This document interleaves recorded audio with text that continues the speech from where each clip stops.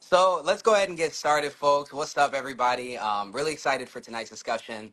I think it's going to be a really fruitful one. So, like I said earlier, there's still time. Invite your friends.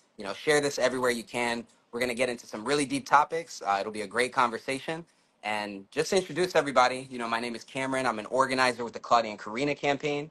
Proud to be an organizer and happy, very proud, very happy to be joined by these three brothers who I've had the honor of building with in various struggles for justice at different times. So we got Eugene Puryear, an amazing journalist, author of Shackled and Chained, Mass Incarceration in America.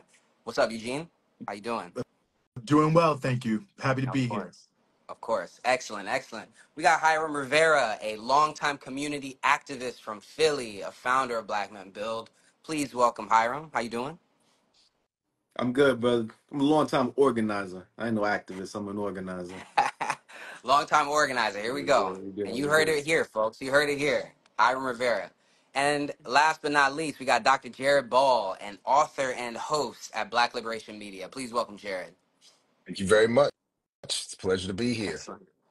Excellent.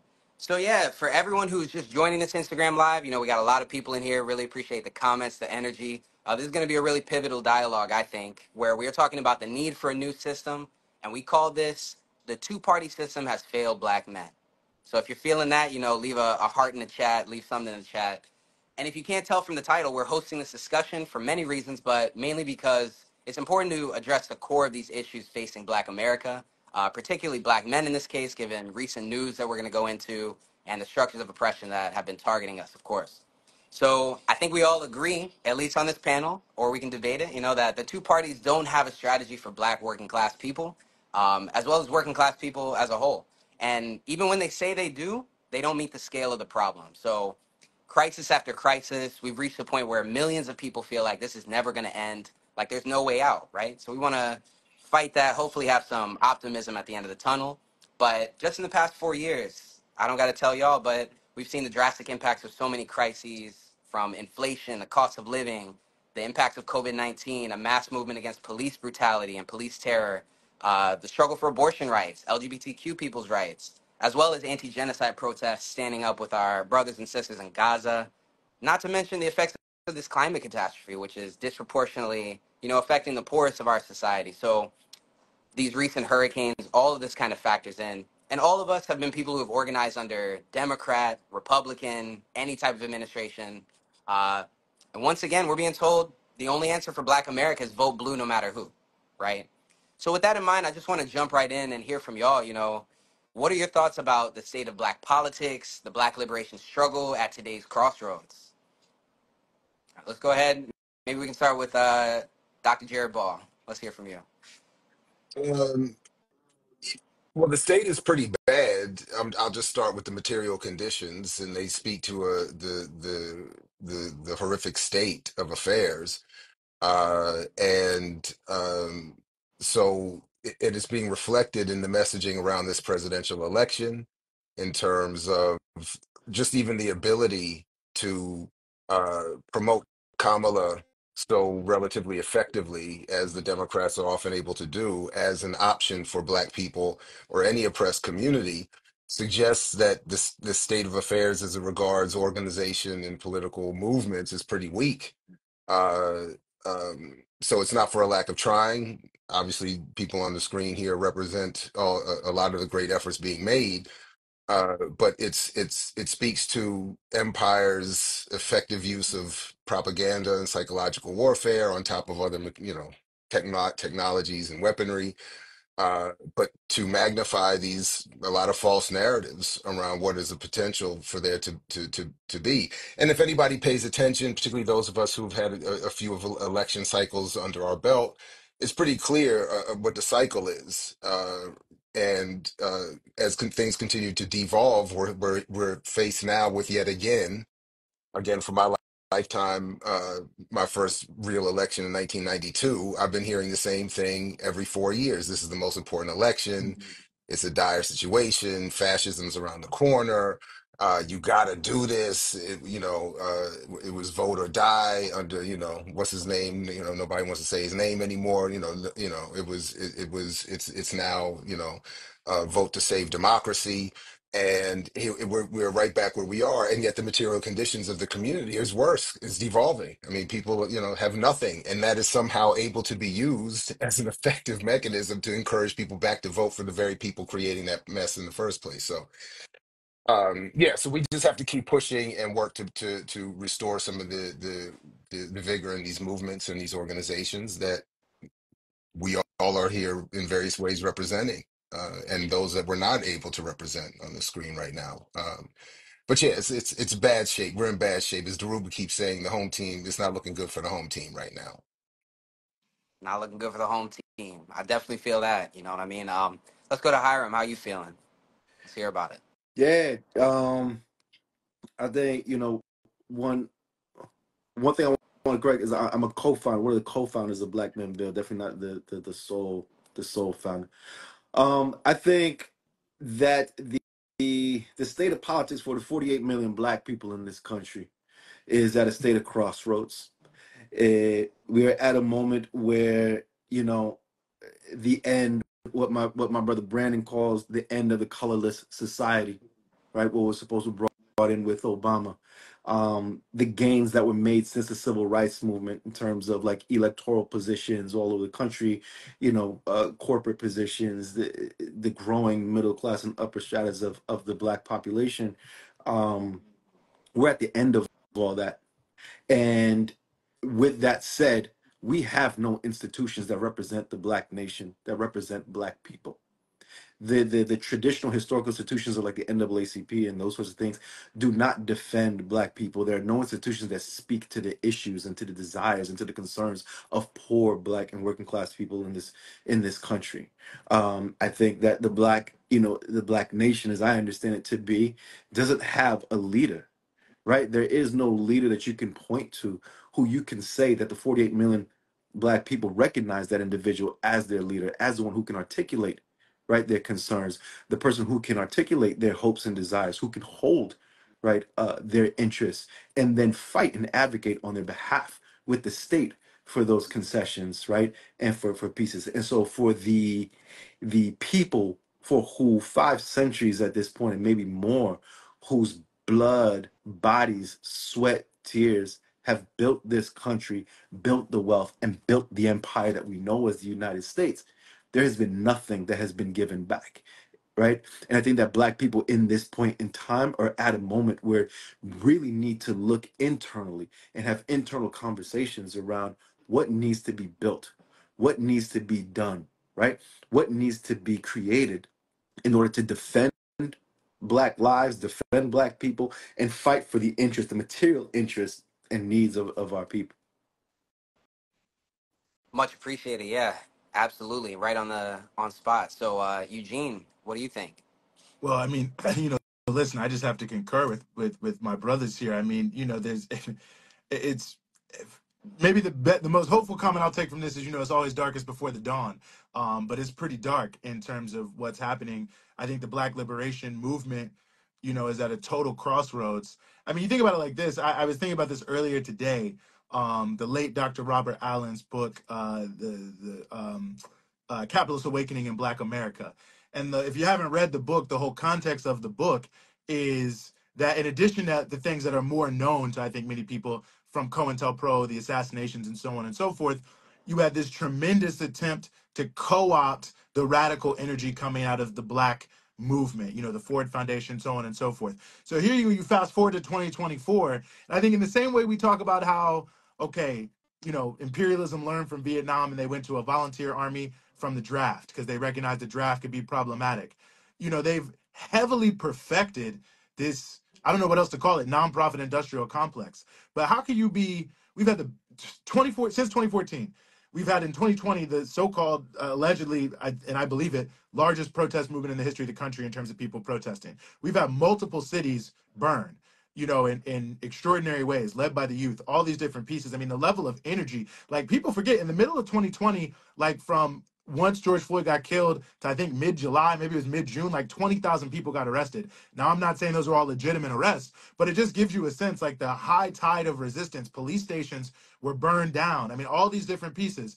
And yet and still in 2024, we have no institutions built out of that, no mass movement organizations, most of the groups in the sort of broader movement for Black Lives space, I hate to say it, but I think we just have to say it, are either defunct, struggling, involved in major financial controversies, and none of that is an accident. That's what I'm getting at here, and that's why I started with the point about Robert Allen's book. They perfected this and they executed a very profound counterinsurgency catch and kill strategy to try to prevent a renewal of the movement in this context. So I think we have to grapple with that as well as we're grappling with where we are, in the sense that the levels of opposition, even to radical critique, has become more sophisticated, more well-funded, more directed at a higher level. And of course, there's more black faces in high places. So the possibility of seeming like you could do something within the system at least has sort of a, eye test kind of look to it. But yeah, I think, I'll just close on saying this. If we don't center capitalism in a real way now, our conversation will never go anywhere. Exactly. I mean, facts, nothing but facts. In the words of Kwame Ture, really appreciate that opening and where y'all are at. And I think what brought us together today, at least, is to talk about how the two-party system has failed. And I'm seeing the comments in the chat that I completely agree with, that it was built to be this way. It's been constructed and perfected, as we've talked about, for a long, long time, of course. So I definitely agree with that. And I just want to say the Democrats keep giving us the exact same thing, but they also love to manipulate. And I think we're going to talk a lot about manipulation today. The whole Joe Biden saying, if you don't vote for me, you ain't black, right? The whole fact that they defend themselves, right? And they say, well, Biden-Harris administration has given $17 billion to HBCUs in the past 3 years, right? What more do you want? Kamala's plan talking about empowering black men through at least some of the key points that have hit the media is giving black entrepreneurs business loans, opportunities to get into the cannabis industry and cryptocurrency, a deeper study of sickle cell anemia. But many, many, many of the core issues that affect black people are going completely unmentioned, whether it's on the debate stage or in Kamala's plan, whatever it may be. So I'll pose this to any of y'all, but could you speak to these so-called solutions and also, what is the actual scale of the issues we're facing? How is it not matching? Jared, please speak to crypto, please. Like, oh my God, I've heard so much of, please. I mean, well, the short of it is, it's like any other investment claim. There's no such thing as investing yourself out of poverty, certainly as a collective oppressed community or nation. Um, I think the crypto community has put in more than half of corporate investments into this election cycle on both sides. We covered this a little bit with my comrade Renee today about some of her recent work exposing some of the advisors to Kamala Harris. Was it Anderson and Horowitz? That firm is heavily invested, heavily right wing and conservative, heavily invested in cryptocurrency, but is now, hanging out with her a little bit. And all of a sudden she's posing this as an actual solution specifically for Black men. Um, when the realities are just like everything else. It's all the coins are accumulated, all the exchanges are consolidated, all of the investment opportunity is already taken up by the billionaires who are just using black investors to boost their stock value. And then we get the messaging from Kamala to Hill Harper to Roland Martin to John Hope Bryant to everybody saying investment in crypto is somehow a solution to black people and black men's portfolio problem. So it's just it's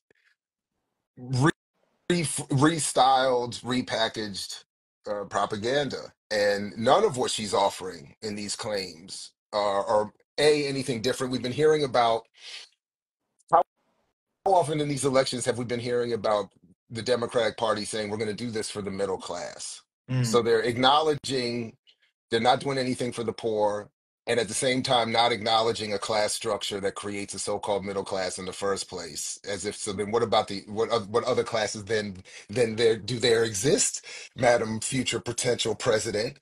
And then we get a lot of if you're poor, or if you're in that middle class or not doing well enough, or if you're in within that middle class, because they don't talk to poor people at all, then you can invest in housing or stock and now crypto to again boost that portfolio problem that you have, and then you don't have to worry about racism or class or capital or anything else. And so we're just getting more of that, And it's because it was known also, I think, by the way, that Black people, by percentage of investors, were almost 2 times more likely to be investing in crypto to white investors. Part of the mythology that was telling Black people to invest your way to freedom is now being reframed by a future potential president as a policy plank to help those Mhm. people who have already invested and are being fleeced. It's hustles on top of hustles. And again, why I think we're all gathered is because these two parties are in collusion to maintain that illusion. Yeah. No, I mean, it's a good point. I mean, to the point about the middle class, I mean, which in and of itself is such a wild situation. But if you read the plan, which, for whatever reason, I guess I hate myself. I did. It says that it's all about. I mean, it's what you want to hear, like rhetorically, in some ways, before you get to it, like good paying jobs, which I'm all for. Good paying jobs, no doubt about that. More for Black men. I tried to run some rough numbers. Like it wasn't really as easy as I was hoping for on Black male unemployment, labor force participation rate, which is a better way of looking at it. It's like 40% of Black men are unemployed. Now, the actual number, I don't even want to say the number on since we live right now, and it was a rough calculation, but it's millions of people. And I did a little research into some of these other things like the Inflation Reduction Act, the Bipartisan Infrastructure Act that they say are going to create all these jobs. Now, the best sort of scenario I could get from that is that it's going to create 3 million jobs a year, 3 million good jobs a year. Now, I don't even really believe that, but let's just say that's true. So if you break it down, like year by year, that's something like $200 billion a year. So you're essentially saying, well, let me put it to you like, let me just put that aside. Nothing she's saying is at that level. So you're basically saying, okay, yes, we have the lowest ever Black unemployment under Biden, which is like a hell of a thing to say when 40% of people are unemployed. Then you say, but I know some of y'all are still hurting, so I'm going to try to give you good jobs. But then when you actually try to quantify it, you can see their entire approach is totally hollow. In fact, the whole plan has no mention. The only like number of jobs it mentions creating is it says it'll open up 500,000 federal jobs that currently require a bachelor's to people without a bachelor's. So Black people without a bachelor's can compete with every other person without a bachelor's for these 500,000 federal jobs. Like that's it. But we need millions of jobs, and we're not even talking just about black people. We're talking just about Black men. And I think that's the other factor. And I know we'll get into this. I mean, you look at. I wrote it down because I wanted to get this right. Because it kind of just blew me away.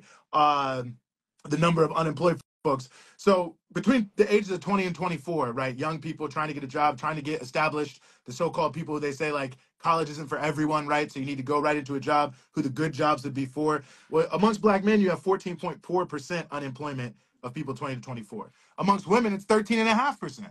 So as much as the whole conversation is being directed like, oh, Black women love Kamala and Black men don't, you can see that whether we're talking about Black women or Black men, that there is nothing being proposed that is meeting the scale. There's no $200 billion employment plan for Black people, but yet and still, they still can sit here and tell you, if you vote for us, we're going to have good middle class jobs for Black men to, build your family and have your house in the suburbs, blah, blah, blah, blah, blah, blah.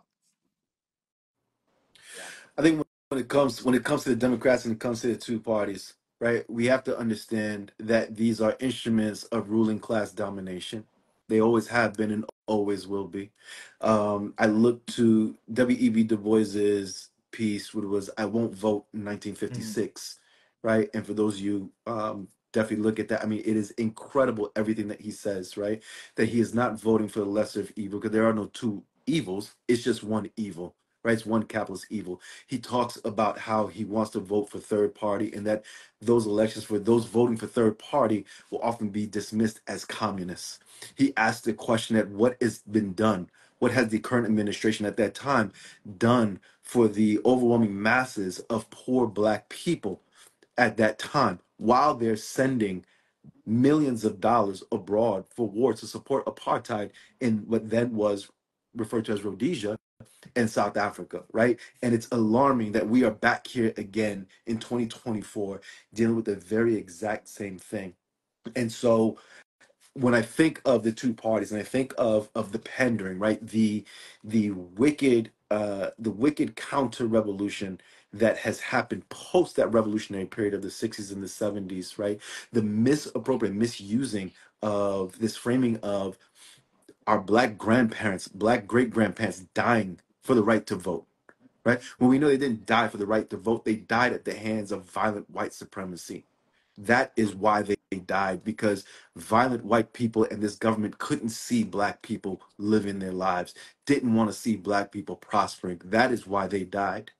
And so I think of, again, the Black Nation today being Bobby Seale's birthday, Mm, right? Today being National Anti-Police Brutality Day, and mm, also the National Day Against Cop Cities, right? I think about what this government and what these two parties are preparing for. They never have had the interests of poor and working people, be they black, be they Asian, be they whoever, be they white, in mind, nor do they have it now.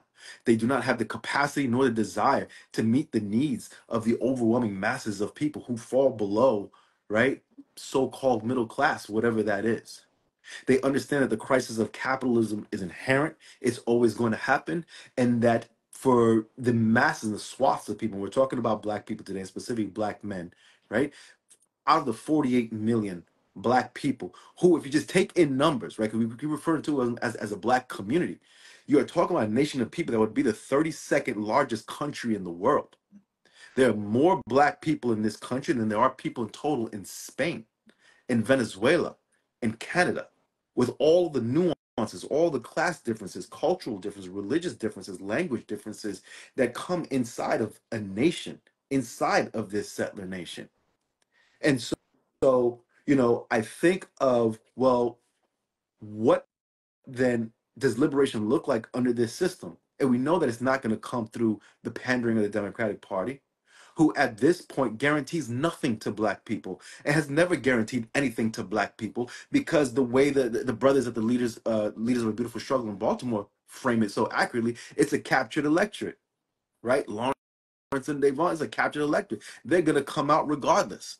Because what other options do they have? When I just mentioned, there are no institutions for black people.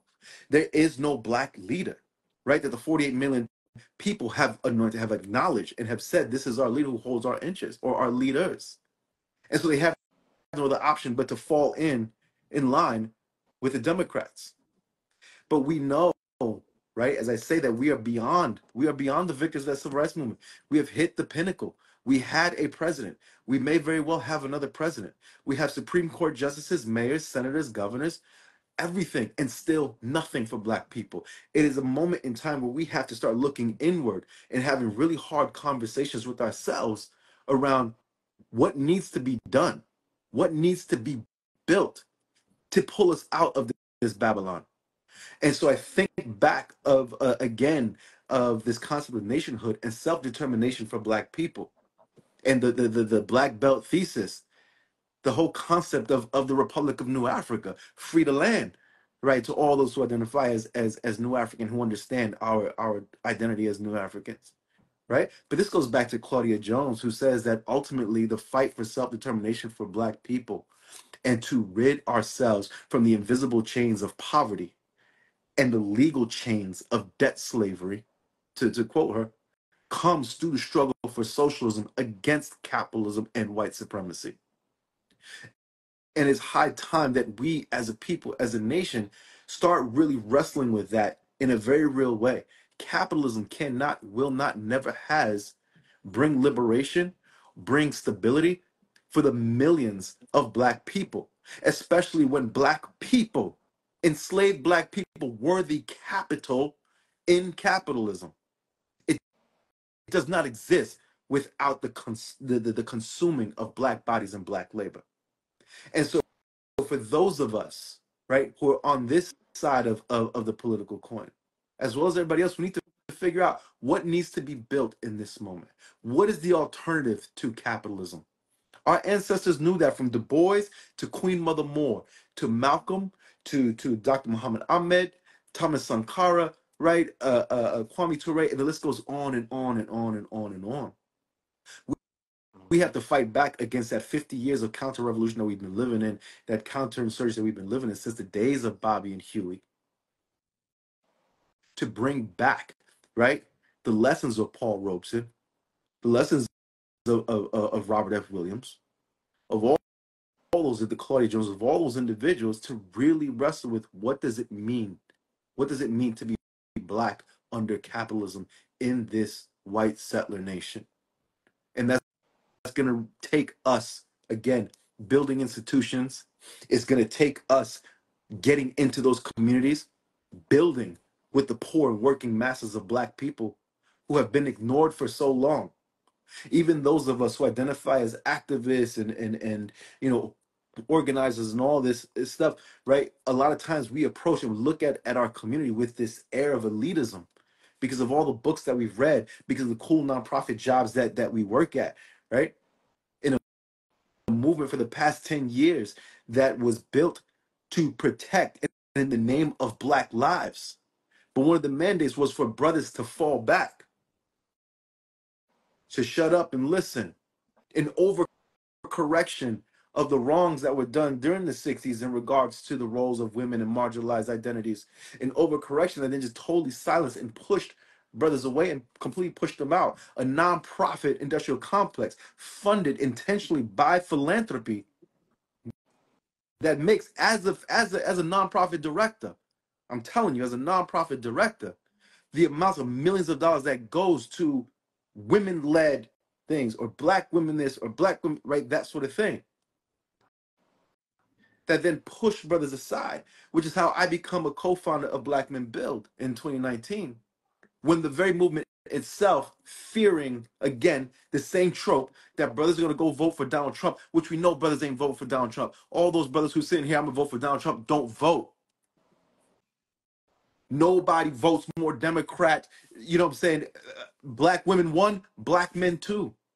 But the scapegoating of brothers, to blame brothers for whatever Republican comes into office, but you're not looking at those white women who roll in droves to go vote for Donald Trump. You're not talking to those white people who roll in droves to vote for Donald Trump. You're not looking at the Democratic Party, who cannot put a solution, a clear platform, a plan that people can get behind and vote for. You have a presidential candidate who got the nomination and had no platform and was like, yo, just vote for me. Yeah. Off GP. They voted Barack Obama 2 times and got nothing. The people are tired.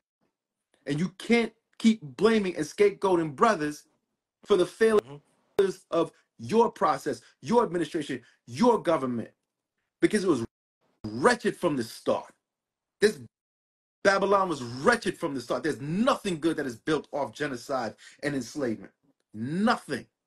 And so as black people, we need to go back to the source. We need to go back to our lessons that our ancestors left us and really think about what is it that we need and needs to happen in this moment in time. What are the institutions that we need to do to build and get in those communities and talk to those people who so many of us turned our backs on, who don't want, right? The majority of activists that you had that come out of this movement, I end here in this last movement as an organizer. I run organizing training so at George Jackson School, right? Have to go back and reteach people how to talk to their community members, because we are led and had movements and organizations, nonprofit organizations, led by black people who don't like black people. Black people who don't feel comfortable with black people. Black people who can't spend 2 minutes with that type of black people. Right? That was the whole thing. The whole thing. Nuck if you remember, nuck if you buck, but you don't like nuck if you buck ninjas. You ashamed of them. We got to get back to that. We got to get back to that and build those institutions and build that leadership. 50%, I'll for real end with this, 50% of black people right now in this country, the 48 million, almost 50% of them are under the age of 30 years old. Young people, they're talking about me and you, Cam, under 30 years old. That's funny. Wow. There was No, another that's generation of past. That's folks. what that is. Wow. Don't let him get you There's there. another generation. There's another generation who is coming up and who is witnessing genocide, who's witnessing wars their whole entire life, who already are living in debt, whose college degrees already mean nothing before they have already graduated middle school. And the best you can do is roll out lanky ass Barack Obama to come talk shit to you yet again. It's high time. It's high time we start looking inward and start figuring this out. 100%. I mean, I told y'all this was going to be a great discussion, so I know I see everyone's enjoying it. I mean, but these are serious topics. These are the real problems facing our community. And how different is this from the Democrat Republican debates we've seen? I mean, it just goes to show that there is absolutely nothing connecting this to what's being discussed as the major problems of Black people on those stages. So let's dive into this, especially the topic of Black leadership, misleadership, the need to go back, study our movement, study our history. A lot is being made, of this fact that there's a recent New York Times poll. I'm just going to cite some of those stats. A lot of it is obvious right now, of course, but Kamala is the pick as of now, based on this poll, for 70% of Black men, 83% of Black women. Meanwhile, Trump being the choice for 20% of Black men, 12% of Black women. And at the same time, there's major dissatisfaction. And out of all of this discussion comes Obama, who all of us are familiar with at this point, but who I think we stand to study a lot more about in order to actually understand the root of where he comes from, what he represents, and where he's trying to lead Black America. So for those who maybe haven't come across it, I went back and watched the clip today, and Obama's in this room of Black men, Black women, Black people, but aiming at Black men, saying the choice is very clear. You have one person who's basically a racist, Donald Trump, and you have another person who grew up like you, someone who went to school with you, someone who understands your struggle. She's like, Obama's saying Kamala's just like your mother, just like your sister, and he's saying it's actually unacceptable for any Black man to make excuses. And he's basically saying behind anyone not voting for Kamala is someone who doesn't want a Black woman to be president. So there's a lot to discuss here, but I really want to open it up and again hear, I want to hear people speak to Barack Obama's comments, but more of what he's implying about Black men and Black women in the society, and what's he really missing in this equation that is, very much twisted. It's a twisted form of this, feminist narrative, but it's trying to basically push people to support imperialism and the genocide. That is a very global one. So I would love to hear from y'all on this question. Mm. What? Yeah, Well, Jared, I mean, go ahead. no, I just wanted to jump in as one of the 4 under 30-year-olds on this panel this evening, representing the youth. I just wanted to speak for my youth, my Black youth. Word. Um, yeah, Um, he's so. If I don't know if I heard you correctly, but just to be clear, Obama's not confused. He's not doing anything new. He's not unaware of what's happening. He knows exactly what has been going on. And when you talk about looking into his where he comes from most in terms of, most importantly for this moment is the Democratic Leadership Council and their offshoots, the Clintons and the Clinton machinery that has been vetting him since the early 90s. That's where he comes from, looking for that one that, as I think in one of Paul Street's books, he's Black but not civil rights Black, was the language at these wine and cheese parties that they were hosting for him in Chicago back in the day. um so this is in part what he was brought in to do, to both represent symbolically the conclusion of Black struggle and strife, but at the same time be a spokesperson for the white, well, all of the elite leadership, but certainly the white liberal and conservative ruling circles, the cabal that they form to tell Black people to put Black people in line. So I mean, he used how many times did he use his presidential pulpit over those 8 years to chastise Black people and Black men in particular, having the nerve to go before Black men and tell them that basically that they're poor parenting and pants. He did the whole Bill Cosby thing, even, for a minute there. Just, it's you sagging your pants and not taking care of your kids. That's never once, of course, doing what any honest leader would do, which would be to say, well, since this party has had its repeated turn in power for century and a half, and it's done, as Hiram has and everybody has laid out already, done nothing for you. Um, it's we understand the logic behind your refusal to vote at all, or vote for us, or certainly vote for a Hillary, and now vote for a Biden. But they don't do that. They just continue to say, and as we continue to do nothing, as Kamala has come out and said, I'm not doing anything for Black people, particular, other than setting in motion the rising tides after that will benefit you once everything trickles down from everybody else. I'm going to end up helping in that middle class vague, uh, but even though they can say that, they can still turn around and say, "But how dare X percentage of you say you're not voting for her?" And then to turn it into a condemnation of Black men against being against Black women. This is absurd. It doesn't play out in any area of life where Black men are so opposed to Black women that they wouldn't vote for a Black woman. How many Black women have been elected in Black communities already? I mean, it just doesn't make any sense. It's just, but it's not meant to make any sense. It's meant to take up time from young folks like us who gather to talk about these things, to take up as much time and air away from whatever we should be talking about, which is building alternatives and movements, and walking away from that party anyway. So I wish he would show up somewhere around where me and my fellow youth hang out and tell us it's our fault that we are that his party isn't getting everything that it wants. I wish he would turn up around where I'm hanging out with my fellow youngins, and no, but seriously, it's just absurd all the way around. He knows exactly what he's doing. No, he does. He does. And let me just quickly fact check myself. Sorry, the labor to force population ratio, unemployment amongst Black men is 30%, not 40%. Still pretty bad. But, I just want to get the facts Oh, well, right we since we're saying that other could just people go get a home big then. smoke. I didn't know. Yeah. I mean, it's all good then. It's only 30. But no, I Peace, mean, everybody. you, you're making a good point. The other thing I'll just say also too, Jared, in terms of where people show up, I saw someone point this out online a couple weeks ago, so I started paying close attention to it. These barbershop conversations that everybody on both sides, Democrats, Republicans, this person pointed out, they were like, everybody is in the shop, they got the apron on, the bib with the whole thing, but it's no hair on the floor.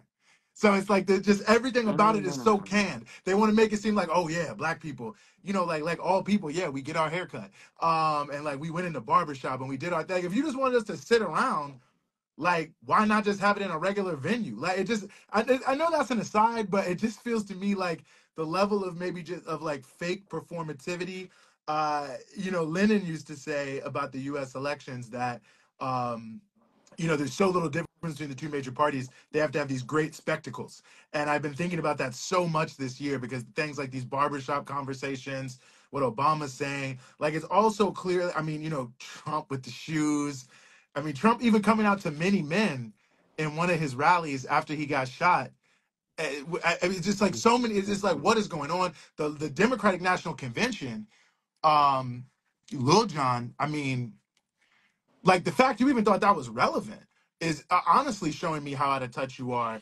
Like, yeah, that's really going to move a lot of votes. So anyway, just like the hot, like there's a correlation, I guess is what I'm really trying to say here, between the hollowness of the politics that's being given to the Black community and the level of performative representation we're being given. And the level of performative representation is going up as our actual condition in society is going down. I mean, we're living in a situation where right now you have 66%, nearly 67% of Black households telling the Census Bureau that they're finding it at least a little difficult to make ends meet every single week. And I think it's like a fifth of Black people finding it very difficult. We're in 2024, however many years after slavery, however many years after Jim Crow, and even like the top people, doctors, lawyers, whatever, are making like $40,000 less than their white counterparts. So like the best they can do is significant inequality, even if you're at the top of the heap, forget being at the bottom, and 54% of all Black people make less than $50,000 a year. So like what is Obama missing?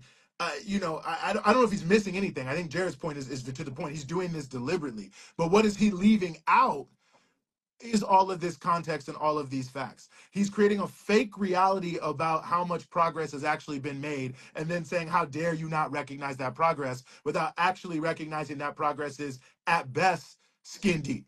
Like at best skin deep. And as to the point of, she's like your mom, this, that. I mean, my mom is an AKA, but I feel like very confident. My mom, my sisters, my aunts, my nieces, my cousins, like all the women in my family, I feel very confident that they are not in favor of locking people up because their kids didn't go to school. So she's actually not like the black women I know and in my life. And I think that's probably true for most of us, because most of us aren't related to cops and district attorneys and others, because most black people who even go into the legal profession deliberately don't want to do that, because we are being so disproportionately criminalized and hunted. And even if you look at the context of what she's saying, in the issue of I'm gonna protect black men, she has the nerve to say that Trump had the lowest level of clemencies at the end of his term. Well, Biden is on track to have a lower number than Trump. Like Trump, I think, responded about, granted 2% of clemencies. So far, Biden has granted 1.6% of clemencies. Jimmy Carter granted 21% of clemencies. And Jimmy Carter was considered to be a racist when he ran in 1976, right? That's what Andrew Young said. He may be a redneck cracker, but he's our redneck cracker. So, I mean, he's doing 21%. So she's even saying this at the time that her own administration is not taking care of business. And even when you look at the context of violence interruption, which has become bigger in our communities, thankfully, to use non-police forms of stopping violence. Well, if you really study it, most of the most effective programs of community violence intervention are not dealing with the cops. But the way she writes it into her program is she's like community violence programs that work with the police. So you're already sort of building in that the only way to be considered a legitimate actor on how to address crime, quote unquote crime, let's say community violence in our communities, is to just like pre-associate with the cops, and to assume they are an institution that has, the best interest of black people in mind and at heart. And it just feels like, the other part of it, I'm sorry I'm ranting here, but it's wild to me. Like, we're going to encourage people to hire more black cops. I lived in Southeast DC. I lived in Baltimore. I live in the Bronx now. Like, all the cops, they're not all black, but like most of them are. And they'll still shoot you, beat you, run you down, extort you, treat you bad, lie about it. I mean, it's like, and anybody who knows, like, that's not like a secret. So the fact that it's even in there shows how much disrespect they actually have for you, that they just assume you're not going to know any of these points. And Trump, I mean, I've already gone on so long about, I don't even know what to say. Let me just say this about Obama, and we can move the discussion a little bit. I don't even know. We might have to go longer than an hour. But now I'm getting excited, right? The other factor about this black men versus black women, the trend is the same. If you compare Biden in 2020 to where Kamala is at in the polls right now, it's 11% drop in support amongst black women. Now it's higher amongst black men, it's 18%, but the trend is the same. So the whole idea that like, oh, black, as Obama said, he said, oh, y'all just not feeling a sister as a president, blah, blah, blah. Well, it seems like a lot of black women aren't feeling it either. And that probably is a consistent thing. And it's probably all of the same, feelings on both sides of the fence. So I feel like we're almost having like this fake narrative being created, and you can find some truth to it if you want to like isolate certain poll statistics. But when you tend to look, there's not that much difference. There's maybe some more black women, a few percentage points supporting Kamala over black men, but it's basically the same. And the trend of decline is 100% consistent, not only just across gender, but across age, especially young people. And to your point, Hiram, and I'll close on this, when we think about what do we really need to build, I mean, as all under 30 people here, let's go with what people under 30 told the New York Times in that poll that you quoted at the start of your question, Cam. 82% said that the economic system in the country either needs to be majorly changed or torn down entirely. 82% of black people under 30. I think that's a pretty good place to start if we want to talk about how we move beyond, Kamala, how we move beyond Trump. That's why I'm voting Claudia and Karina this year, because that's who I see is really doing the most to talk about, like, let's seize this capitalist system. It's an emergency, and let's actually use the human and material resources we have to solve our problems rather than just sit on our hands. Right on, right on. I mean, I agree with all that. The one thing I'll add on to that with Barack Obama's role is always to come on and give a verbal spanking to brothers. And Barack Obama's claim to fame was his oratory skills going back to the Democratic Convention of 2004, where everybody fell in love with him, right? But we don't remember the 2008 Father's Day speech where he talked about how black men were absent fathers. He talked about how black men shouldn't be so mediocre that they would celebrate their, what was the quote? Eighth grade graduations, right? That you shouldn't be proud, like graduating eighth grade, right? That he talked about black men being absent fathers. They talked about black men feeding their children cold chicken and drinking 8 cans of soda in the morning, right? In a black church on Father's Day. Barack Obama's rolled out again because the belief and the idea that people will still be entranced by his wonderful oratory skills that at this point have just become the ramblings of an old man, right? Going on and on about random stuff, trying to be funny, right? To again give another verbal spanking to brothers who again vote in line with his party almost on par as black sisters do, more so than any other group of men in this country, right? The constant infantilizing of black men that goes all the way back to the days of the antebellum, right? He might as well just been up there and calling him boy at that point. And then you have all of these performative things of the barbershop conversations and all these different talks that folks are doing with black men and how you feeling and what's going on to defend the humanity, right, of black men. I'm not here to defend the humanity of black men. I want to get back to the power question, to the black power that those brothers represented, the black power that those sisters represented, because that is what this is all about, is moving the focus onto, excuse me, um these notions of character, of moral character, and not a question of power, because politics is transactional. Politics is all about power. Huey Newton said, right, the ability to define phenomena and make it act in a desirable manner. That is Huey. And so with those brothers, the 20%, the supposed 20% that said they're going to vote for Donald Trump, right, or that they're not going to vote for Kamala, that alone, in a disorganized way, not in any organized way, moved the Democratic Party and the state to some form of concession. What are you going to give us? Pandering happens in politics all the time. That's the give and take. You want our votes. What are you going to give us? And they demonstrated power unknowingly and unintentionally in a disorganized way by just saying 20% of us, we're going to fill out this form and say we're voting for Donald Trump. I guarantee most of those brothers are not even going to vote come election day. But it moved them. And so we need to think about that. If that's all it took to get them to roll out Barack, to get them to do all these things and come out with a plan as half-assed as it was, imagine what is possible in an organized fashion. Imagine what is possible when you build institutions that are solely concerned with the priorities of black people in this country. And it's not to fall into the nativist thing that is happening, right? There's this sort of like reactionary thing with black incels and the manosphere and all of these things and the different diaspora wars and all that or whatever. Let's put all that to the side, because that is a consequence of political underdevelopment due to the destruction and defeat of our revolutionary organizations from the 60s and the 70s and the counter-revolution and the counterinsurgency that has been happening. We have a lot of work to do, but we are up to the task, and history has shown us and has proven to us that we are up to the task, right?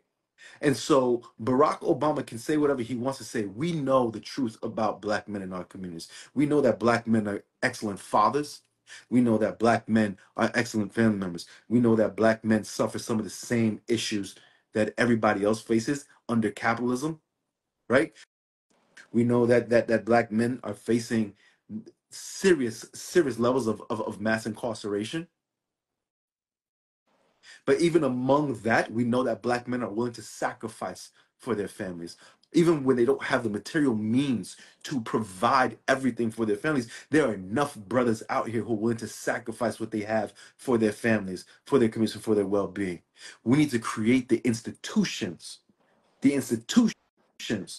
and the spaces for those brothers and those sisters and everybody else to join in and really create a black platform, a black politic, and fight for the self-determination of black people, be it in the land with New Africa or be it all over this country. Because to wrap up with this, we also understand that given the population size of black people, this is including all black people, not just so-called African Americans, right? All black people, because the size of the population and where black people sit on this social hierarchy, economic hierarchy, serve and can serve as a detonator for revolution in this country. And we have allowed liberals, we have allowed the state, we have allowed the Democratic Party to be the only ones who's talking to them and providing nonsense to them because no one else is doing that.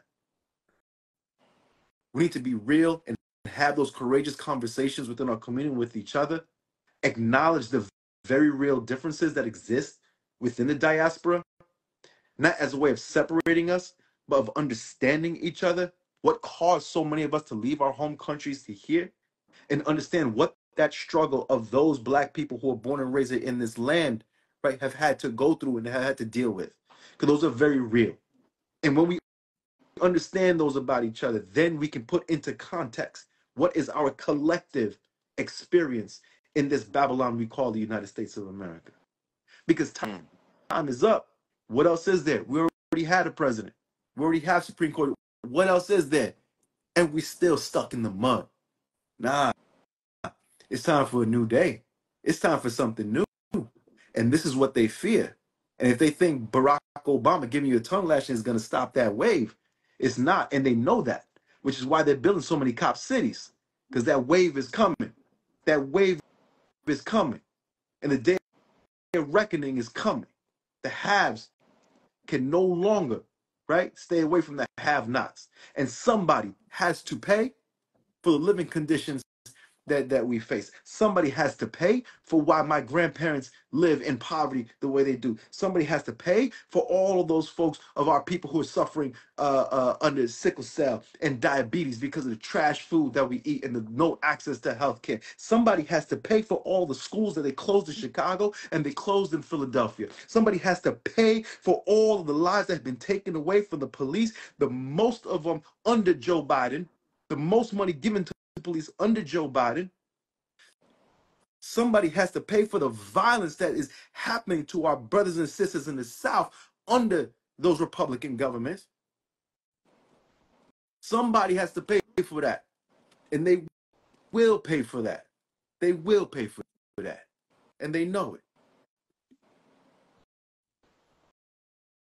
100%. I mean, absolutely. I really appreciate hearing from y'all. And when it comes to that, the Barack Obama discussion that we started with there, I mean, I think it's super important to have because when you look around, if anyone, by the misleadership and by the corporate media is called the leader of Black America, they might point to Barack Obama. But at the end of the day, hearing from y'all as people who've been organizers throughout his entire time as president, and then watching the post-Obama years where he still comes out just to condescend and attack black people, attack people, and fearmonger.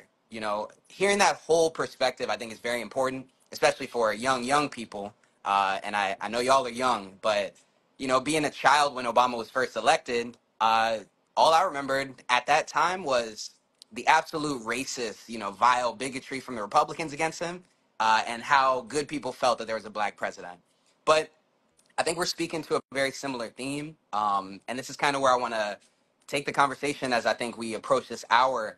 Is there's all sorts of distractions and sources of confusion. Barack Obama being one of them, of course, and the top Democrats, the Republicans, the media, the role they play. But there's also many other ways that people are influenced. I mean, I've seen in the comments people are bringing up Dr. Umar. People are bringing up Charlemagne, The Breakfast Club. People might have seen their horrible political takes in the past however long they've been around. But, the DNC also taking this very strict approach toward influencers being at the DNC. We talked about crypto, black capitalism.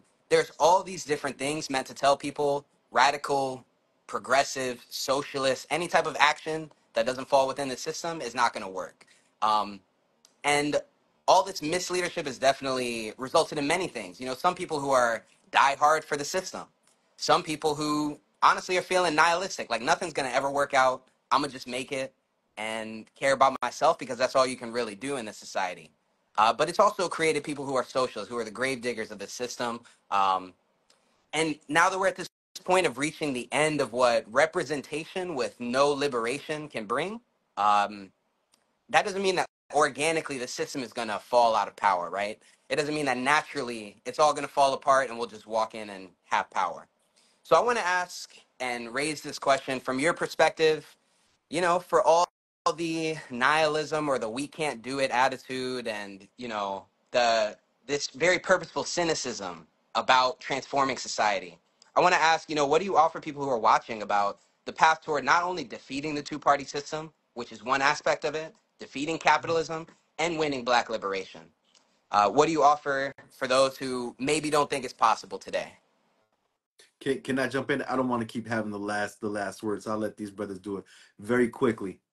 Baba Chokwe Lumumba said, "If you don't love the people, you will betray the people.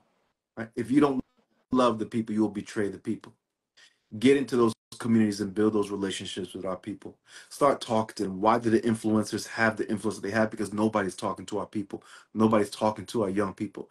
Nobody has that patience to work with them and struggle with them. The language is not going to be perfect. The politics is not going to be perfect because we're dealing, like I said, with decades of counter-revolution. But struggle. If you love the people, you're going to have that revolutionary patience to struggle with the people, work with them, build those institutions, build those black parties, build those black organizations, and struggle against this capitalist system. And let's bury it once and for all. Mm. Yeah, because uh, I definitely don't want the last word, but the so I agree with that.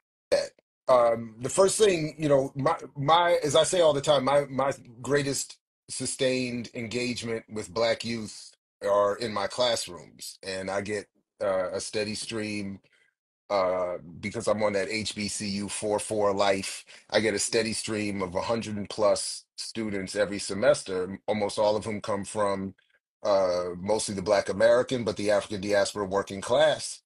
Uh, and many of them express their form of nihilism and pessimism as Black capitalism and Black entrepreneurialism and fantasies of individual relatively material individual relative material success. Um, but I and my method has become largely not to chastise, but to encourage that they confront those feelings, recognize those feelings, be honest with those feelings, and then try to teach them that what they're dealing with is what Fanon referred to as the colonial inertia. This is not, as we're often encouraged to believe, some failure of Black culture or mentality or whatever. It is the inertia of oppression that pushes people.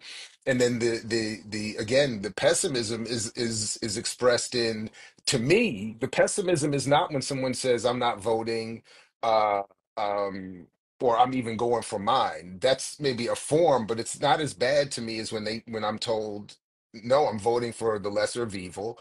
I'm voting for, in this case, Kamala, because I don't really know, because I feel like I'm supposed to. And I'm just trying to focus on, I just want to, I just want to cast this vote, get my degree, get my diploma, get my job, hopefully get my mama a house. I mean, it's the same, that's it. And when you add, the more I ask every semester, what do you want? The responses over the years, I felt I should track it scientifically. The responses have gotten more and more pessimistic and individual. All of my people should be free. None of that, none of that. It's all, and this is what happens. This is the colonial inertia. So much like what Hiram was just saying, I just encourage them again to address that and recognize that that's an intended response of a colonial oppression, and then to find ways to inspire them to join organizations, to think differently, and to not be afraid of breaking both intellectually and physically with what this society wants them to do. And I think yeah, but I agree. I do like the point that we have to, that those of us who claim to already be in these political spaces, intellectual spaces, we have to do more to build all of these entities that can bring these people in and show folks that they have much more power and much more to offer than just being grist for an electoral mill.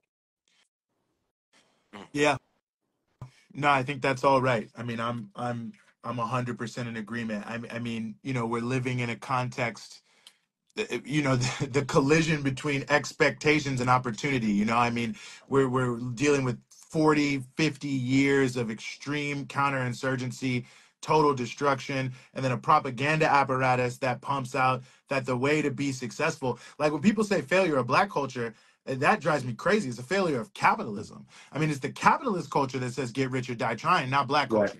That's Right. black culture is not that. Black culture is actually communal, uplifting, That's right. people working together as a community, all of these different pieces. It's capitalism that tells you, step all over everyone no matter what. And that That's right. lionizes people who do that in certain contexts. I That's right. mean, if you're the head of a Wall Street firm, you are a gangster. There's no doubt about it. You're doing more damage all over the world and in the United States than any drug dealer on the planet. In fact, you are the biggest drug That's dealer. right.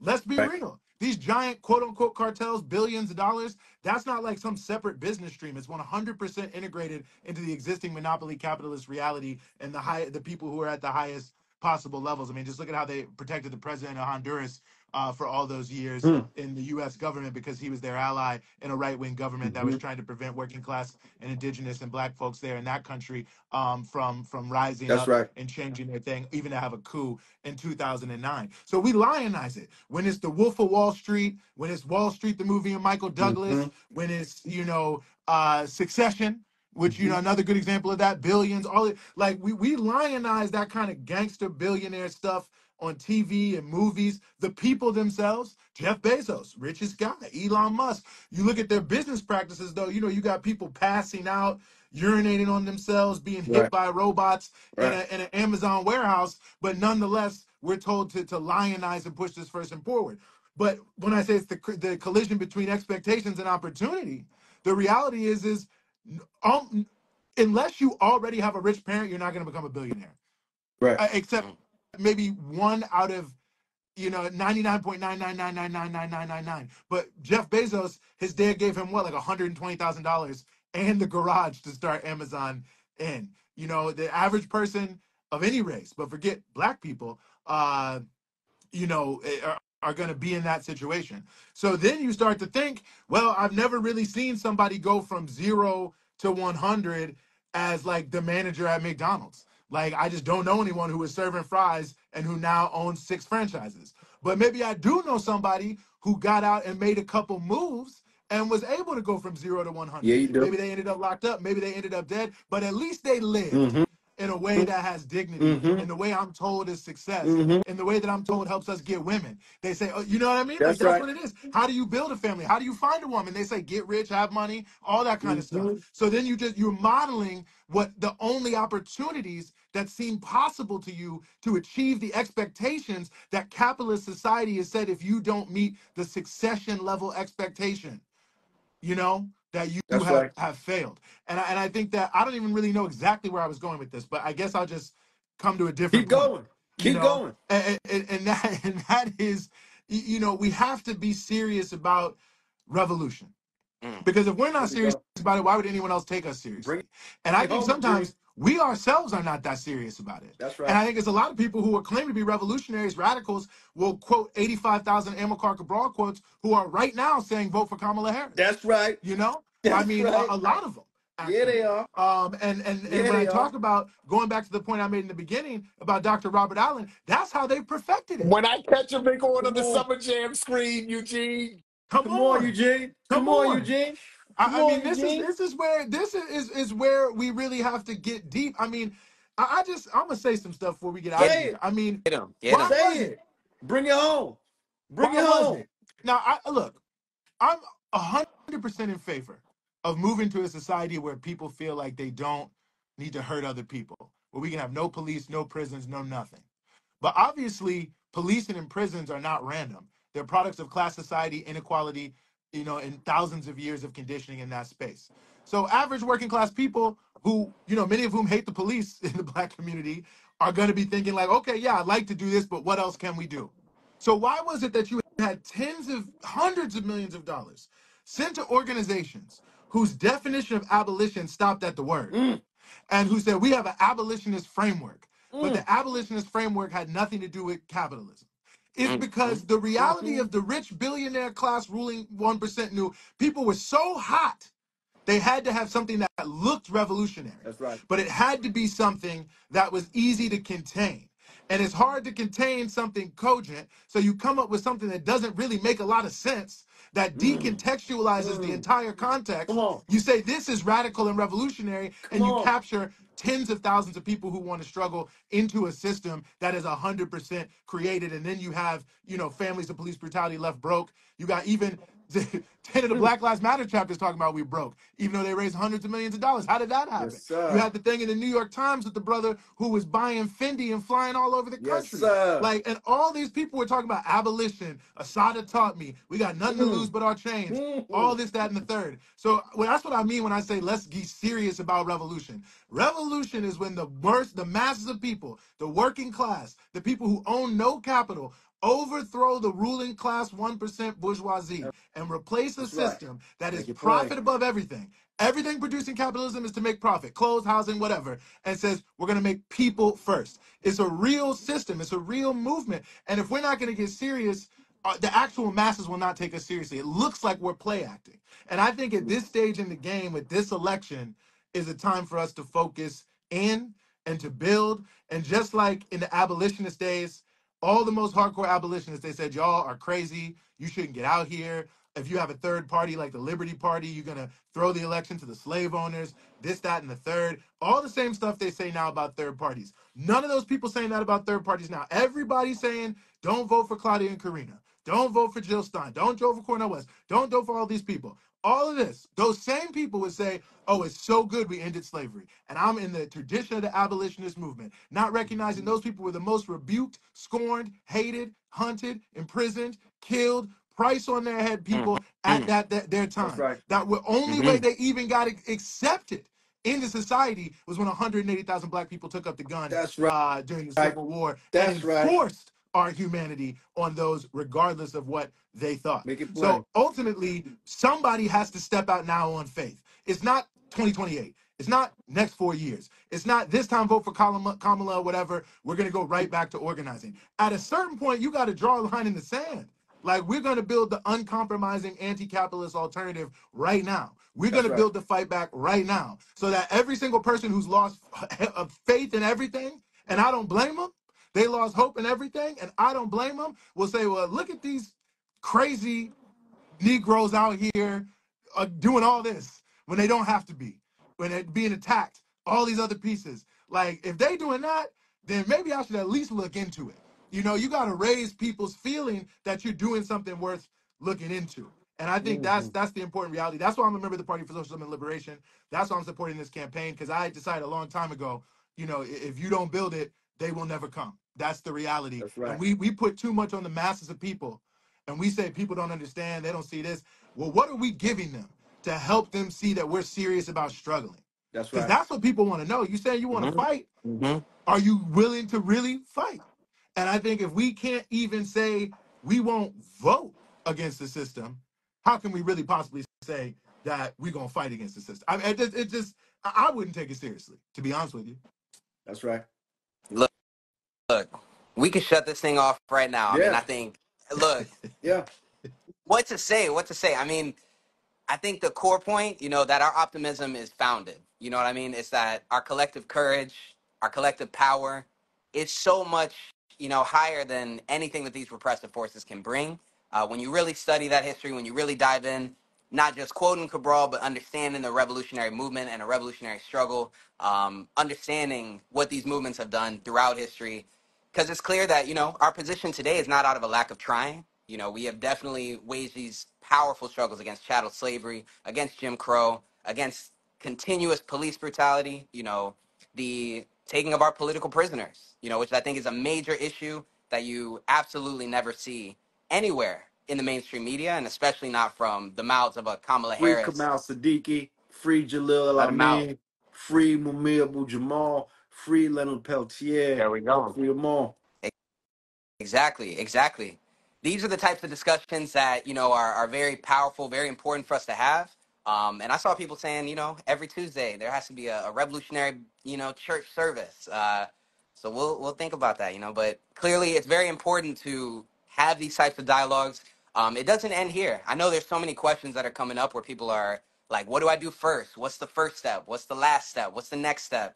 But I think it's very powerful and important that we took it to that note of revolution, which clearly is the direction that this campaign, the Claudia and Karina campaign, but as well as many people's movements are committed to. But it's very important to define that commitment, define what it means to be a revolutionary.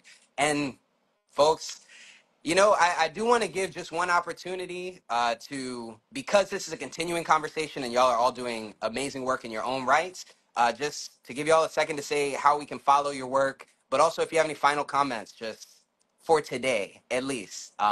The floor is yours. I would love to hear it.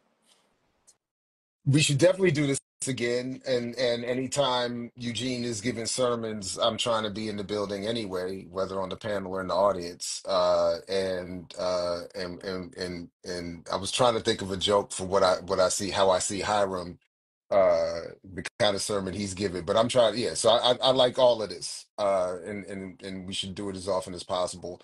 For me, it's easy. I'm an ad. I mix what I like for all social media, and please support Black Liberation Media as a collective, ongoing. And it's been a pleasure. I look forward to more of these. Thank you all very much. This has been great. Mm. Yeah, I appreciate one thing. Thank you all for inviting me. Want to thank everybody who sat on the live, everybody who watched the live, everybody who's going to share the live. Big shout out to all of you and all of you who are out there doing the work that is necessary. I don't have a big social media presence, but I am over at my organization, the Community Resource Hub, in our George Jackson School, so you can hit us over there. And from time to time, you may catch me on Black Liberation Media with Dr. Ball. So you can find me over there as well. Mm. Yeah. Well, I just want to say I really appreciate this. Shout out to everybody. I saw a few people asking in the comments if this will be posted somewhere else. If this doesn't happen, I apologize, but I think I heard earlier it is going to go on YouTube. So the Vote Socialist 2024 campaign YouTube, I think, is going to put it up, or maybe the PSL YouTube. But we'll try to put that out so people see. So definitely, you will be able to share this in a lot of different ways. You can find me at Eugene Puryear on Twitter. That's my only social media. Some people know me in my journalism. Okay, it will be posted on YouTube. I saw that confirmed. Breakthrough News, you can find us at BT Newsroom across all the platforms.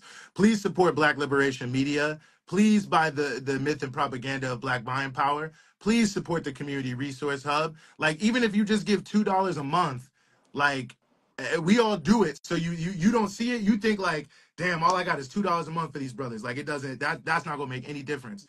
But if the tens of thousands of people who follow us and like us were just giving $2 a month, we would be having hundreds of thousands, millions of dollars to work with. So even if you got 50 cents, log on to one of these organizations you've heard and like donate, and don't just donate one time, set up a recurring monthly donation, because that's how you can build a base and build a foundation to really grow our networks, grow our projects, and do those different pieces. So it's out there. So I just really wanted to make that plug to people that like even small amounts of money, we can be transformative in what we do. So, that's it. I really appreciate it. Vote Claudia and Karina 2024. That's step one. Step two, then get your donation links ready to go. And step three, we'll keep talking about that in the next chapter.